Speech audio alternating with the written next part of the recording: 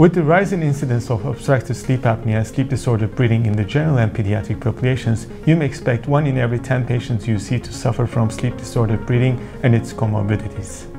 Recognizing and interpreting the signs and symptoms of sleep disordered breathing and obstructive sleep apnea is critical in addressing and treating many of the comorbidities like cardiovascular, metabolic, and psychosocial disorders associated with them.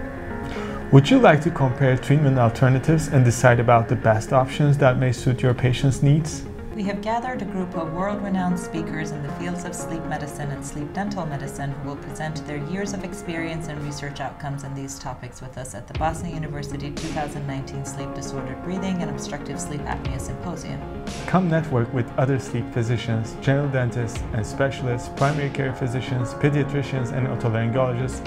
Listen to over 10 guest lecturers and enjoy good food and conversation at Boston University 2019 Sleep Disordered Breathing Obstructive Sleep Apnea Symposium, which is being held on March 22nd and 23rd of this year.